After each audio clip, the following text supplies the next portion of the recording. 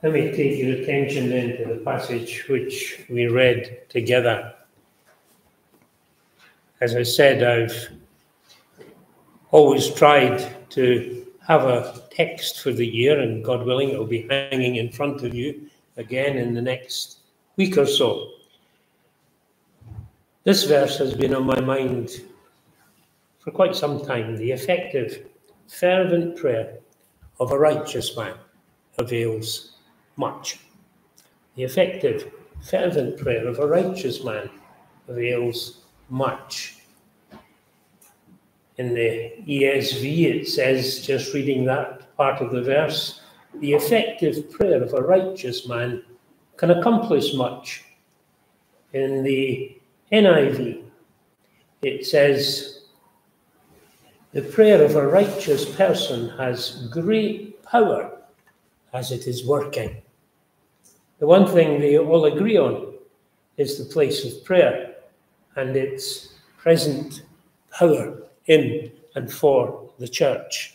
I've titled my sermon this morning, Your Will Be Done. Hopefully you recognize that from Matthew chapter 6. If you pray the Lord's Prayer, and I hope you do, that you're actually asking God to take control. Now that's a tough one, especially in a very independent age. We're all encouraged, aren't we, to be independent. It's part of growing up. But independence, when it goes too far, can cause chaos and anarchy. You see that in many of the wars in the world. Somebody somewhere thinks that they're right and everybody else should do and think as they think. And so in places like China, slowly but surely, the right to be different is being eroded and taken away. Your will be done. Is that your prayer? It's interesting, and I hadn't really noticed it until studying this, that almost every New Testament letter finishes with the subject of prayer. There are exceptions. Some of them express a prayer, others encourage us to pray. Now you're saying, oh no, he's not going to preach on prayer again. I put it to you, it's what's in the text. And if I hadn't preached it this week, I would have been preaching it next week. And one of the disciplines of looking at God's word is recognizing that it's God who sets our priorities. That's what it means to say, your will be done. That's what it means. It's not that he just had run out of something to say and sort of squeezed it in to make sure the letter was of a certain length. There's something about prayer, and I'll hopefully be able to show you something of that from this passage. There's something about prayer that is not just important, but it's unique and vital to Christian living. Your will be done. The first section allows me to talk about prayer. And then the third section, where it talks about Elijah, reminds us that God is not a slot machine. You don't pray today and necessarily get today what you're praying about. That dear man had to wait 3.5 years to see prayer finally answered. Prayer requires patience, because our prayer is really to say, your will be done. And that means fit in with God's purpose and God's timetable. Prayer, it is to be our way of life. Verses 13 through 15 are quite clear. Is anyone among you suffering? Let him pray. Is anyone cheerful? Let him sing psalms. Is anyone among you sick?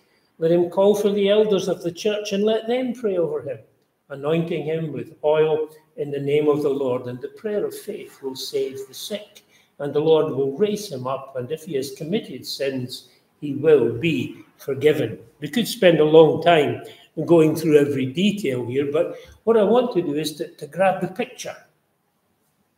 This concept where prayer is about everything. R.C. Sproul says on this passage, in James, we've had a book where a lot has been said about the use of the tongue or the misuse of the tongue.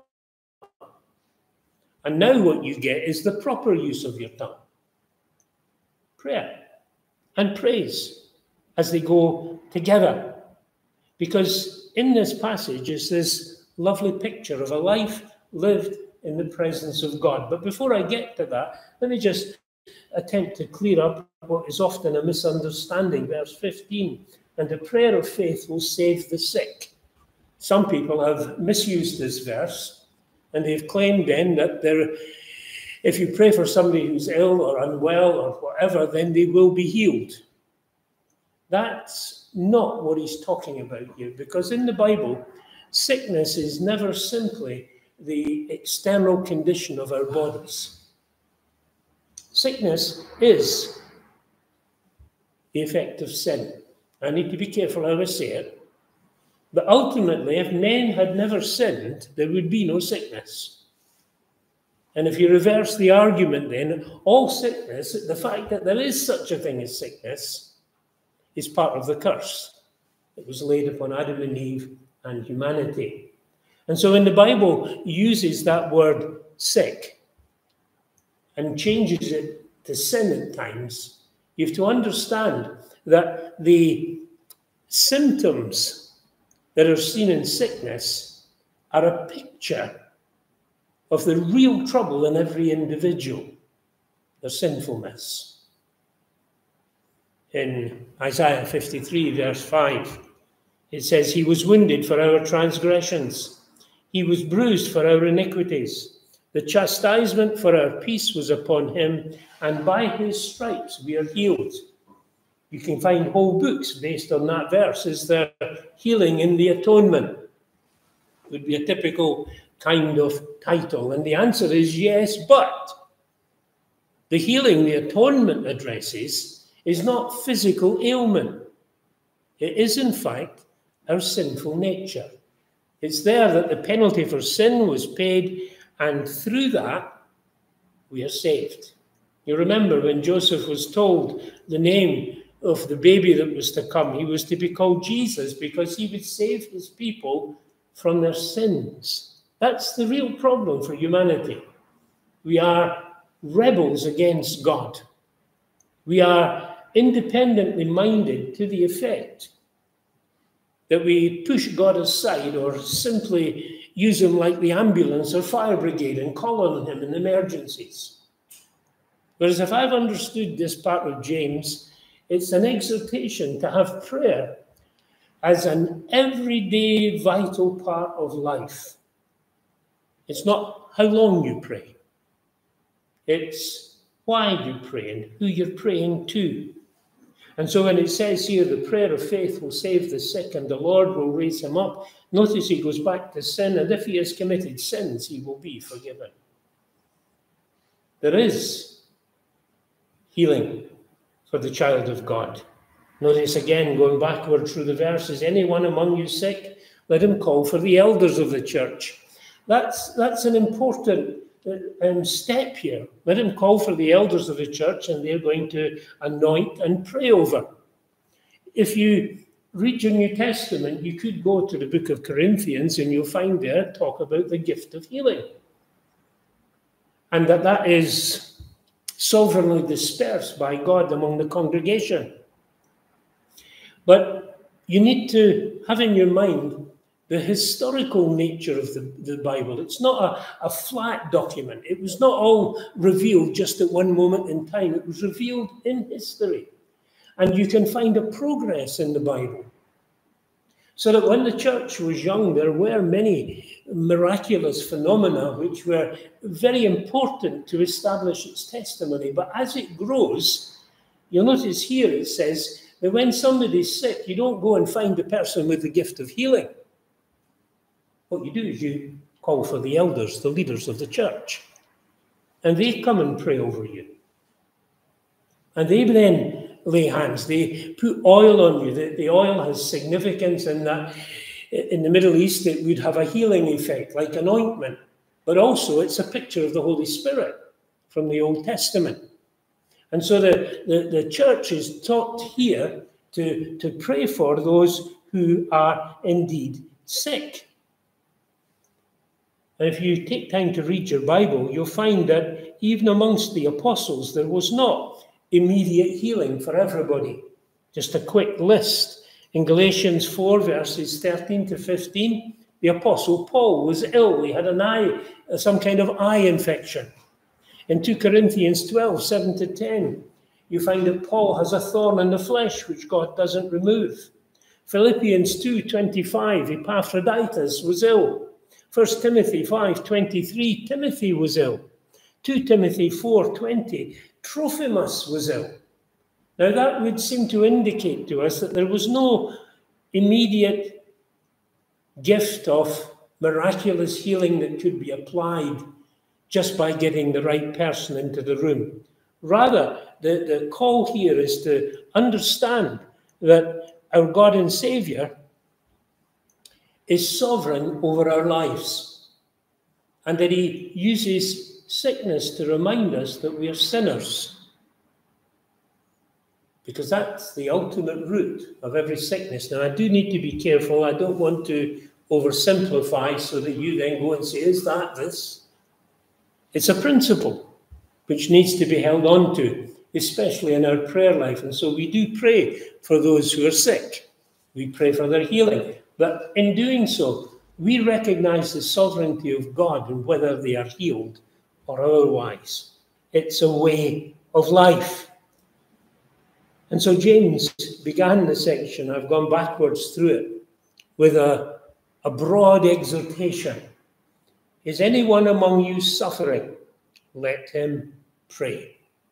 Now, if you remember the whole book of James, there's a great deal of suffering in here, and there is even the insight that suffering can be allowed by God. Chapter 1, verse 2, my brethren, count it all joy when you fall into various trials. Don't think because things are not going right that's an utter disaster. Count it all joy, so that when you get into a corner, then you need to learn to look up. You need to look up and trust in God. And again, chapter 4 and verse 13 and the few verses that follow, it says, come now, you who say today or tomorrow we will go to such and such a city, spend a year there, buy and sell and make a profit, whereas you do not know what will happen tomorrow. For what is your life? It's even a vapor that appears for a little time and then vanishes. Instead, you ought to say, if the Lord wills, we shall live and do this or that. By implication, you see, death is waiting for all of us.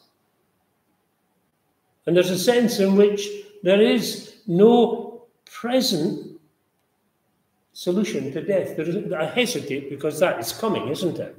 When the Lord returns, death will be no more. But the fact is that in this world, people do find themselves beset by trouble. And one reason that the Lord allows trouble into your life is to get you on your knees. It's to get you looking up. Old Archer Macmillan gave me those words when I was just a very young Christian. God puts you on your back to make you look up. Sometimes that's all you can do. But it is a very helpful way to see life if you're going to understand it as a biblical Christian life. And then it says quite positively as an address to balance it, is anyone cheerful?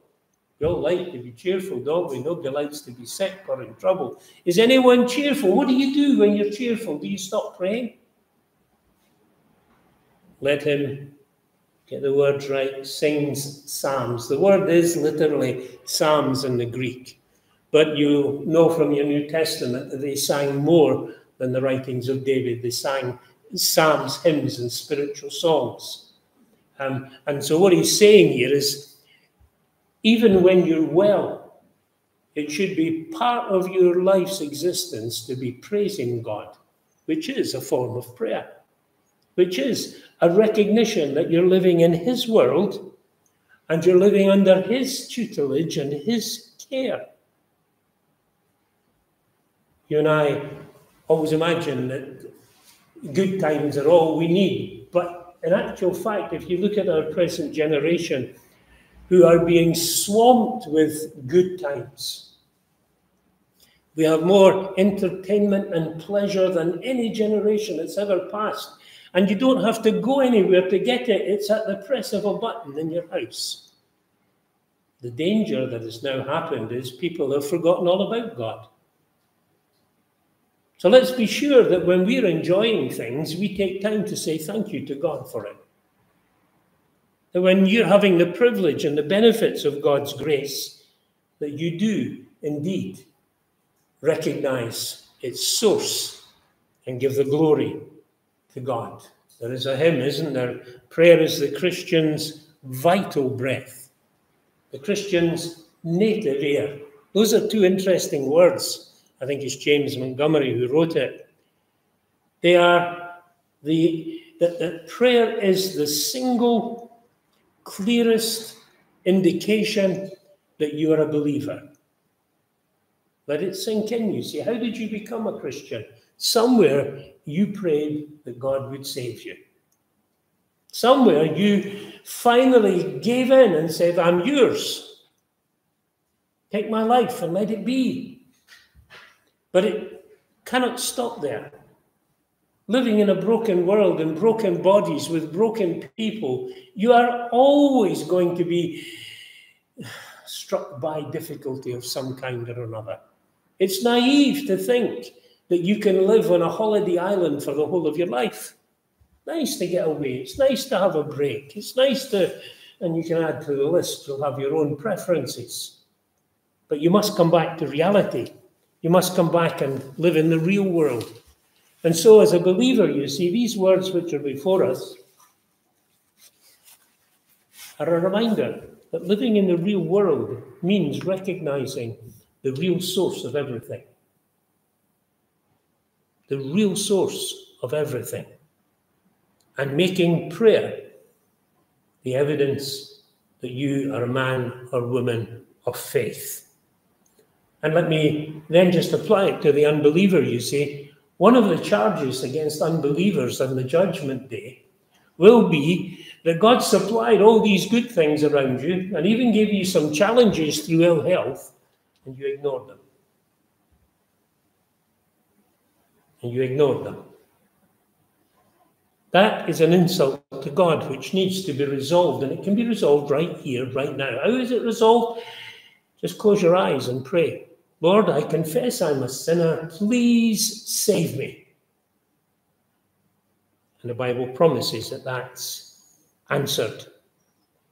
D.L. Moody writes, there's a physician here today for every sinner. I don't care what your sin may be or how long you've been living in sin. I don't care if your life has been as black as hell. The great physician is here. Then he goes on, now the great trouble is to make people believe they are sick. But once you do, they immediately flee to the great physician for help. Have you been convinced that you're sick and that the world as it is a sick, cursed world? Thank God when you have reason to, but look to God when trouble comes. What I want to get to then is the second part of verse 16. I will deal with this first part as well. But the second part is what I want to underline. What is prayer like? Prayer is passionate. Now, I know we're all British here, and it's all part of our British outlook to be non-dramatic and to be quiet. But you cannot read this verse without being challenged by the nature of prayer. Prayer is passionate. The effective, fervent prayer of a righteous man avails much. Fervent prayer. And even as I read it, I thought to myself, that's fascinating. How and where do I find the fuel to set my prayer on fire? Some people might be pressurized by other people that when you pray, you need to really say this, that, and the next thing. That's not what's going on here. Fervent prayer is the direct evidence that you've understood God's promises. Fervent prayer, effective fervent prayer that avails much, is you going to God with what he has promised and pleading with him for it to happen. Remember the title of the sermon, Your Will Be Done? Where do we find what God's will is? In God's Word. How does God express his will? What am I looking for when I say, your will be done on earth as it is in heaven?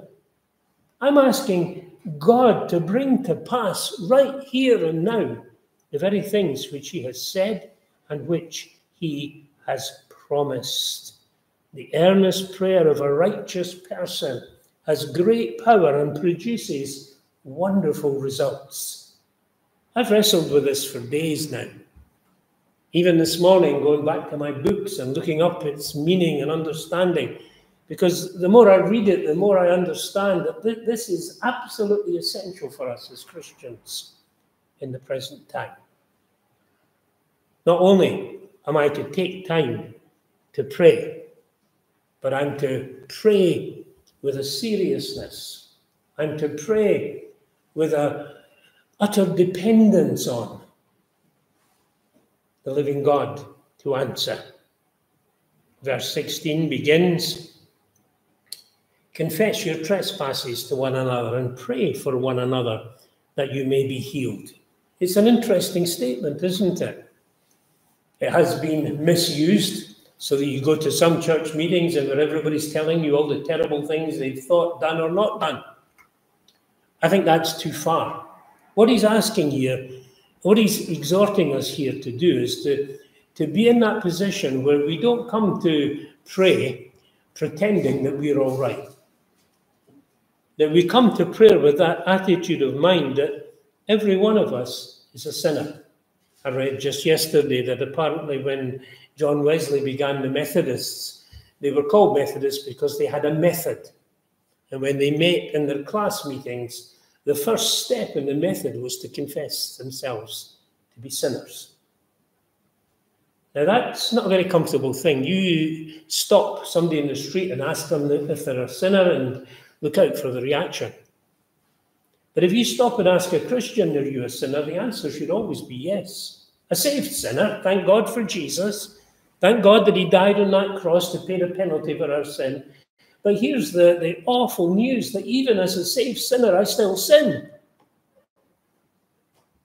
And that's an attitude of mind, isn't it?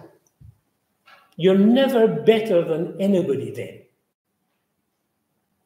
In fact, you're probably among people who are better than you. Can you see how that is a whole worldview transformation, which then becomes the foundation for serious, earnest prayer. As I read this, I thought to myself, when it says the effective, fervent prayer of a righteous man, there is only one righteous man, and that's my Lord Jesus. I alluded to it last week that since he's ascended to heaven, his primary work is praying for you and me. And his prayer is always answered. And so in that sense, his prayer always comes to the conclusion of God's will being done in our lives. But here, surely what James is talking about is the believer.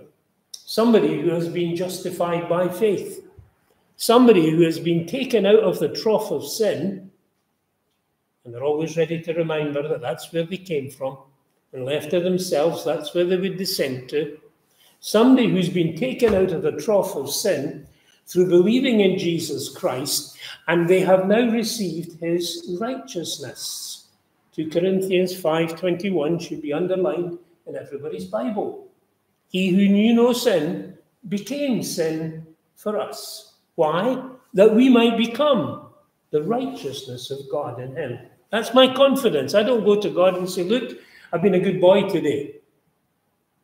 I'm afraid I always have to go and say, forgive me for my sin. In fact, that's in the Lord's Prayer too, isn't it? Forgive us our trespasses, as Jesus taught us. It's essential to our prayer.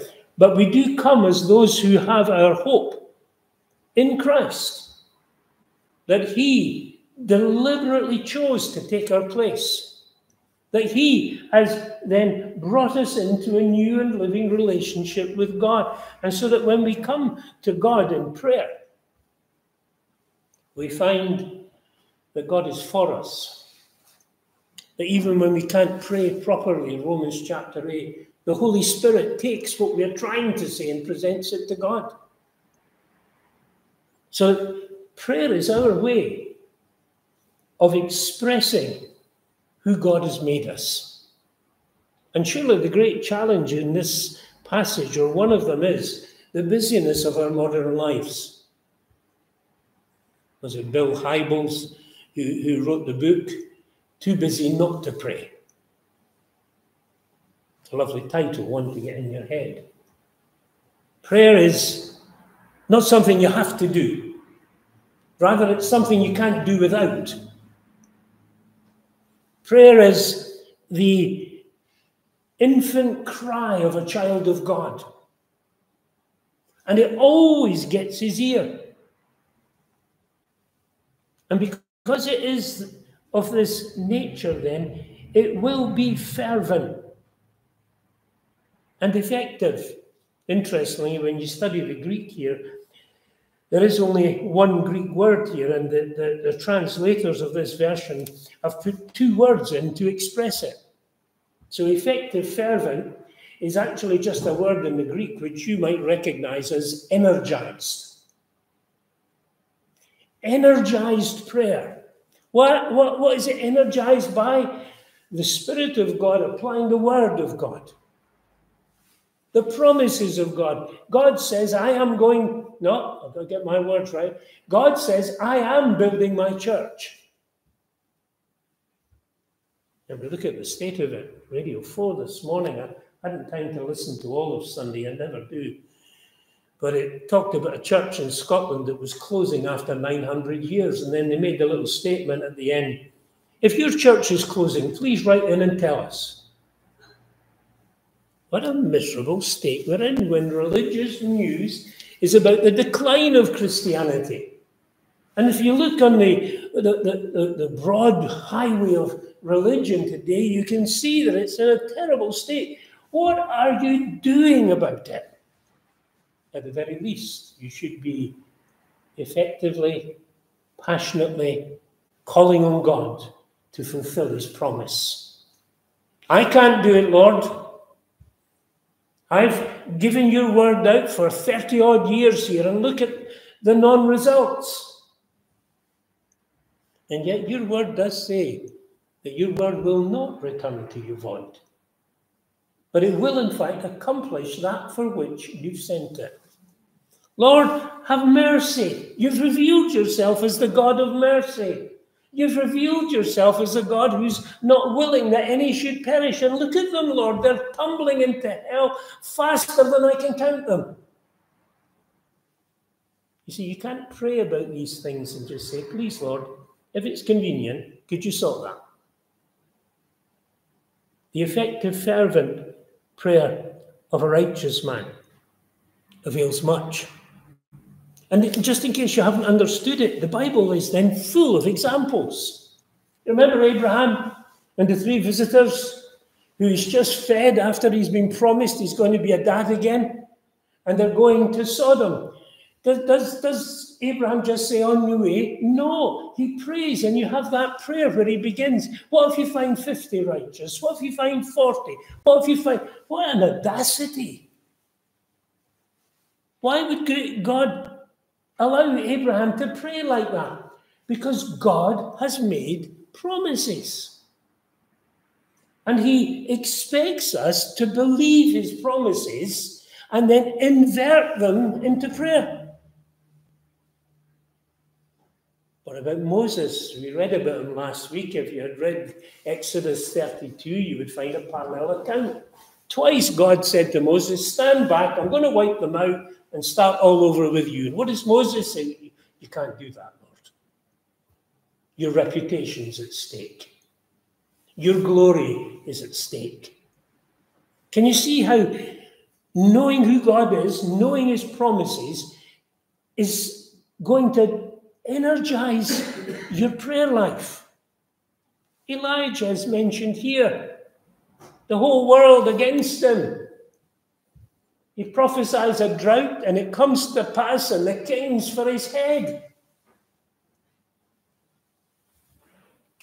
His prayer isn't so dramatic and dynamic. Oh Lord, I'm just a poor, miserable man. I'm paraphrasing when God speaks to him in the cave, isn't it? What are you doing here, Elijah? I think we're too like Elijah. We go into hiding. Instead of coming and standing on the promises of Christ, our King. What about that whole book of Psalms? Oh, there's some beautiful praise in there, but there's some really difficult ones where David is saying, where are you? What's happening? I had it written down here. First one, awake. Why do you sleep, O Lord? Arise. Do not cast us off forever. Why do you hide your face and forget our affliction and our oppression? For our soul is bowed down to the dust. Our body clings to the ground. Arise for our help and redeem us. For your mercy's sake, Psalm 44, verse 23. Can you grab this picture, you see, that God's people are often pushed into a corner so that they will pray, and we are in a corner. And you and I, need to know which promises are still ours, and we need to use them.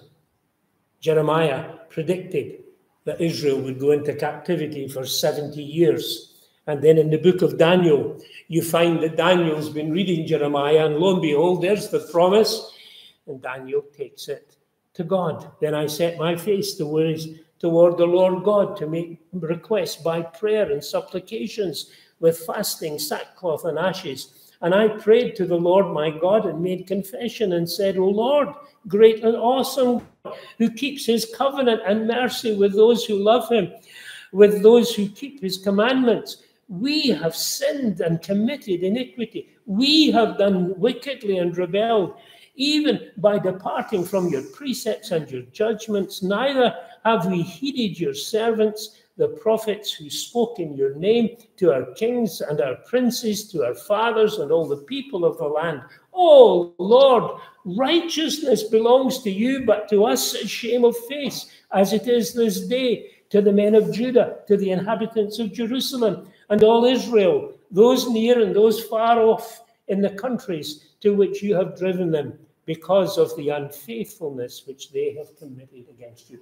Do you grab the picture? Daniel saw God's promise, and he saw the present circumstances. And he didn't just say, oh, well, that's an end of that. Send me your report when your church closes. He says, God, you're a covenant-keeping God.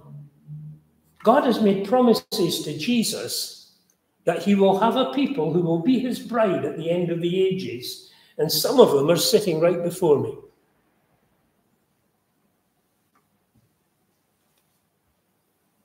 And I believe we're still here because there's many still around us.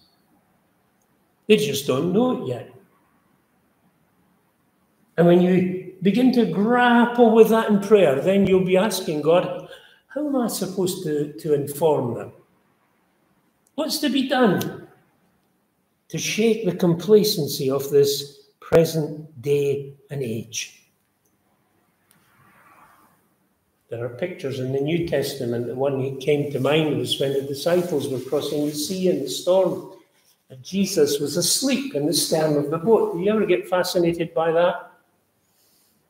Why was God asleep in the presence of these men? Why was he allowing them to struggle? So that they would recognize that they were powerless against what was happening.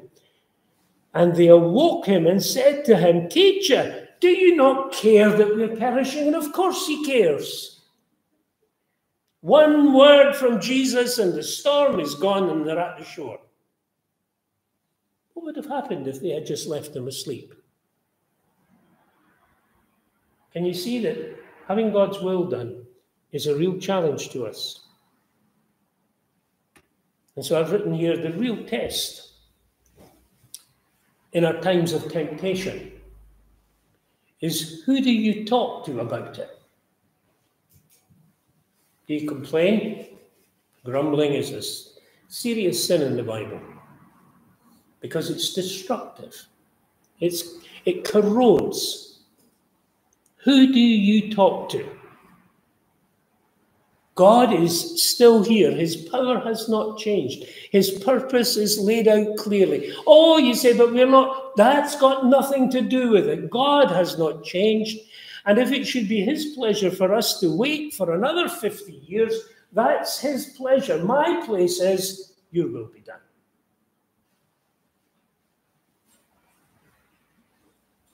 I've really been encouraged in the last year that we're taking more time to pray as a church.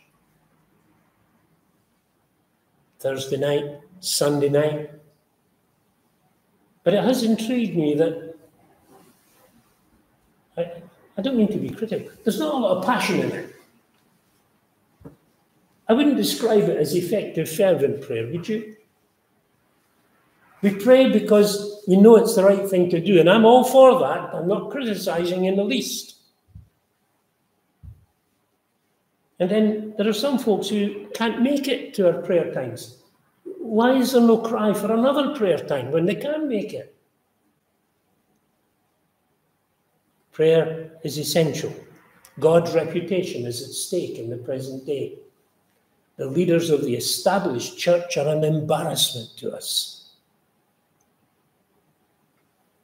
Is that where it's going? They've announced that the C of E will cease to exist by 2060, I think it is.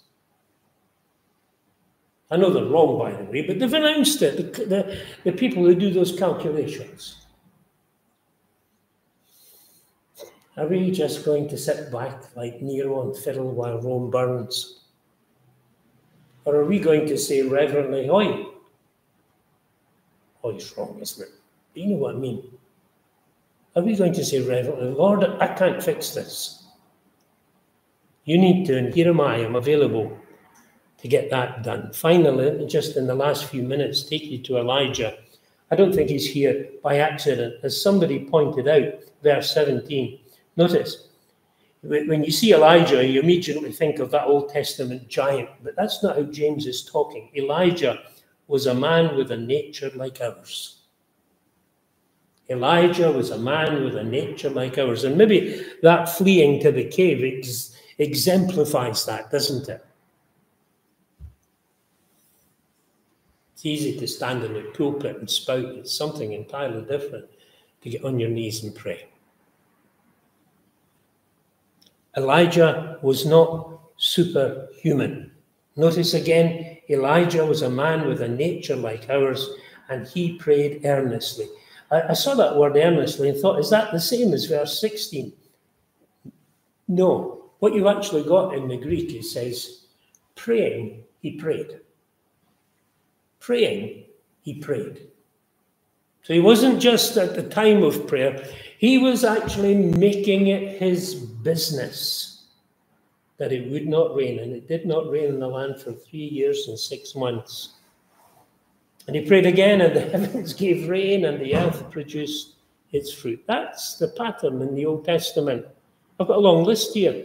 People like Noah. Can you imagine building an ark for 100 years and you've never seen a flood? People like Lot.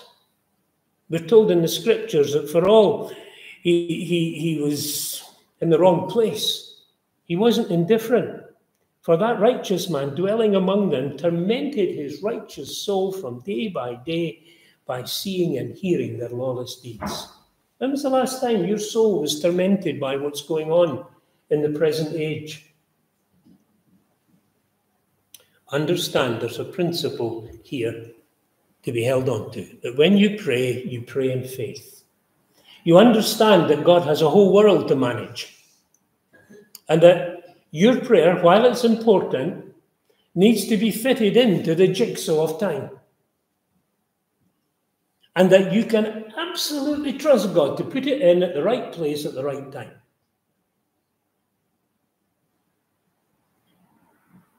And then you keep on going back. like a persistent child. Again, in the book of Daniel, you get that account in chapter 10 where Gabriel finally comes to answer him and explains that he's been prevented answering Daniel's prayer because the prince of Persia, or Satan, has been active. There's a lot more going on than you and I can see. If, like Elisha's servant, your eyes were open, this room is full. Just because you and I can't see it means absolutely nothing. God is working his timetable. Even the Apostle Paul talks about Satan hindering him. 1 Thessalonians 2:18, therefore we wanted to come to you, even I, Paul, time and again, but Satan hindered us. So there's a mystery in prayer, which means that you have to keep on praying and believing and doing what God has called you and I to do. Time's gone. I came across some quotes from Martin Luther, and I'm going to finish with them. Luther repeatedly says that people should pray because God commands it. We do not pray after meeting certain requirements or only at certain times, or if we are good enough. The first thing to know is this: it is our duty to pray because of God's command. Since God commands prayer, we can be sure that he will not allow our prayers to be futile or lost. For if he did not intend to answer you, he would not have ordered you to pray and backed it up with such a strict commandment. That's profound, isn't it? If he didn't intend to answer it, he would never have told you to pray. In order to pray rightly with faith, the believer must have a promise from God. We should then reflect on this promise and remind God of it. It's not that God's forgotten. It's about you coming to the place of saying, your will be done. It's more about getting your head into the condition where it can be, in fact, a recipient of God's blessing. Faith is so vital to the efficacy of prayer that Luther often emphasizes the importance of saying Amen. And he goes on to say that it's important for all of us to say Amen together, because you are never on your own when you pray. You're standing with the whole of Christendom, he says, and with every devout Christian throughout the world. And as you finish your prayer, underline it by saying, let it be. And let the prayers of others be. Do not leave your prayer without having said or thought, very well, God has heard my prayer. This I know as a certainty and a truth. That is what Amen means. Your will be done. Don't let your passion die. May God set it on fire again today and mine. Learn, review God's promises. Get a hold of them. Stir yourself to attend prayer meetings. They're everywhere. Because it's a place that only believers go.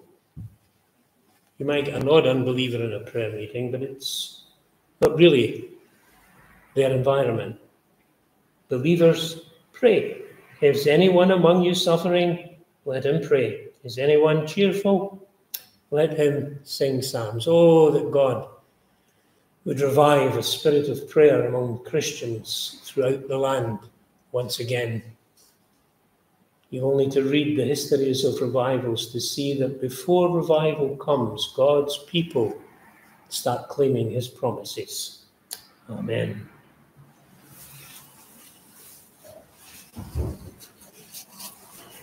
Our final hymn at this part is, O Lord my God, I stand and gaze in wonder. 714.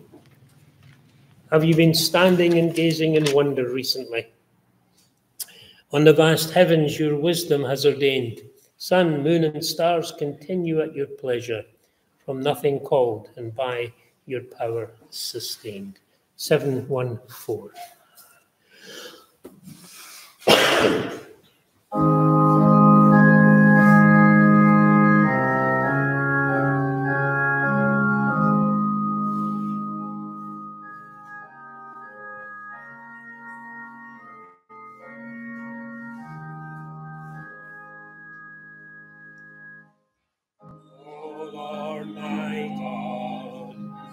stand and gazing on the vast heavens thy wisdom hath ordained.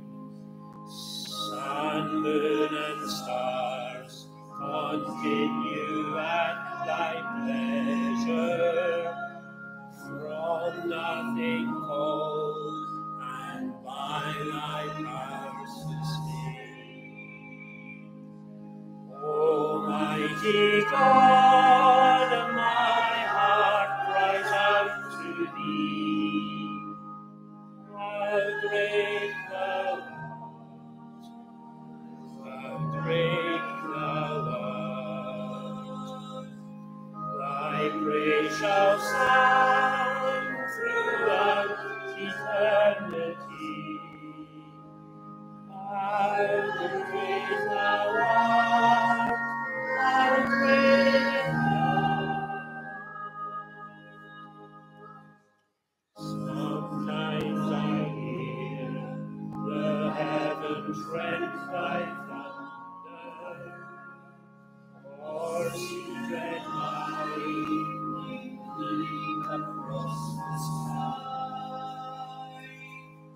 And in the cloud I see the promised rainbow, sailing tears with mercy on high. Then sings my soul, my heart cries out to thee. How great thou art, how great thou art. Thy praise shall sound throughout eternity. How great thou art, how great thou art.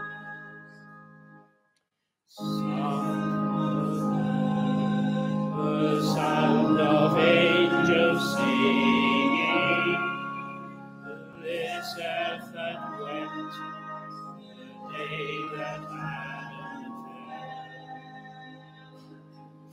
For Jesus came from purest heights of glory, an infant weak to break the power of death. Almighty God, my heart cries out to thee. How great thou art, how great thou art. Thy praise shall sound throughout eternity. How great thou art, how great thou art. Nailed to a tree, the great Creator suffered, when that dread weight of foulest sin he bare. Oh, Satan, the Lord of glory triumphs. Nothing can with his mighty love compare. Almighty God, my heart cries out to thee. How great thou art, how great thou art. Thy praise shall sound through all eternity. How great thou art, how great thou art. Indeed, Lord, we confess your greatness, and we thank you for a heart which cries out in prayer and praise. And pray, O Lord, that you would be pleased to encourage us in this great work to which we're called, and equip us, Lord, for every day that lies ahead, for your glory, in Jesus' name. Amen. Amen.